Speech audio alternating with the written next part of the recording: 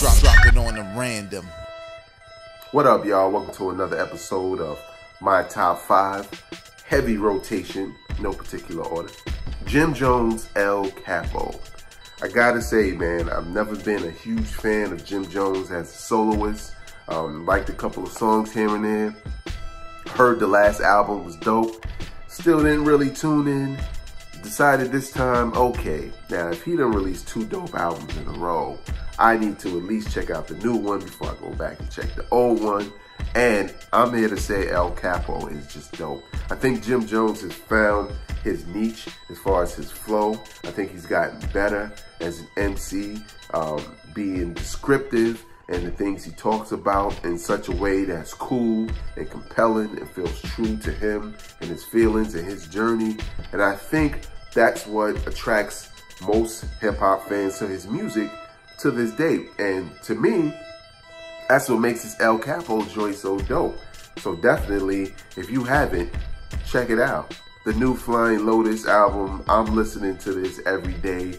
Why? It is a perfect palate cleanser for me, a music fan, but also a hip-hop fan. When I'm tired of listening to hip-hop and R&B and stuff like that, this music on Flying Lotus album and his other albums are a nice diversion from what is the norm in music. Sonically, he plays around with different genres of music to create his own sounds.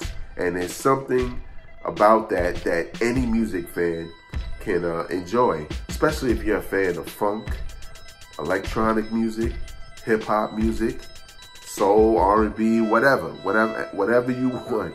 It's all mixed up into a nice gumbo, and I really enjoy it. Nice difference from everything else I'm listening to.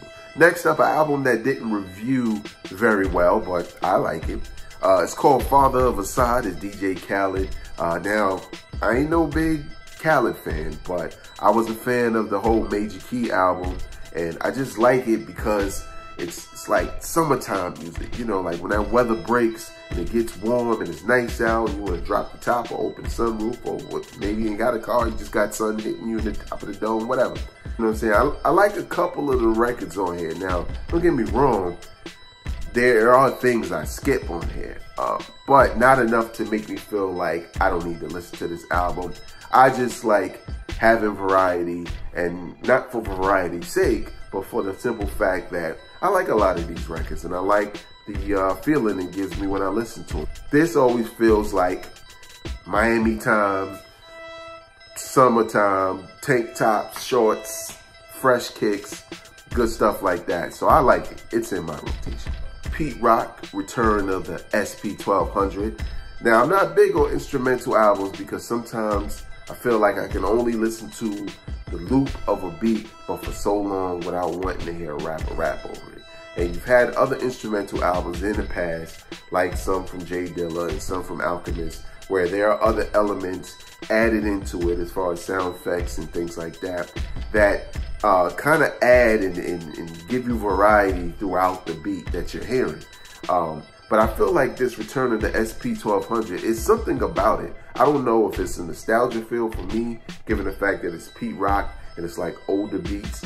But I like the sound of it, and it feels new in some ways.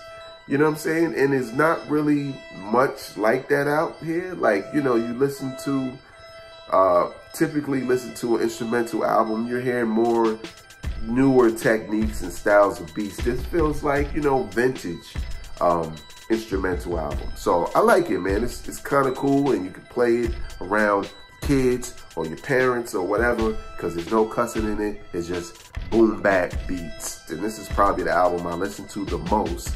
It is the album I listen to the most, and that's Anderson .Paak's Ventura. I've said it before on my podcast. When you look at the first album that came out, Oxnard, right? And that sound on that album was disappointing to a lot of people who were expecting a follow-up to Malibu, right? Instead, Oxnard was more of the Anderson .Paak that appeared on Dre's Compton, which wasn't bad, but that's not what we wanted. We wanted Malibu Anderson .Paak. And we got that in Ventura. Ventura is such a dope album, man. Features on there like 3 Stacks is on there, Andre 3000 of Outkast, Brandy, Jasmine Sullivan, and even Nate Dogg appears on there. It is the album that should have came out first when he had all the momentum, when he was doing all the interviews, instead of Oxnard. Oxnard is cool, but it's not what we wanted. And now it seems worse because this album was clearly way better. So, it's in my heavy rotation. What's in your top 5 rotation? Leave your comments in the comment section below. Maybe you can put me on to something I'm not listening to. Leave that in the comment section below. If you like this video, hit that like button. If you love this video, hit that subscribe button so you can stay locked in for more content, because we got more coming. You could also follow me on Instagram and Twitter at VegasWorldINC and check out my podcast, Hip Hop Now Podcast, available wherever you listen to podcasts. Peace. Drop it on the random.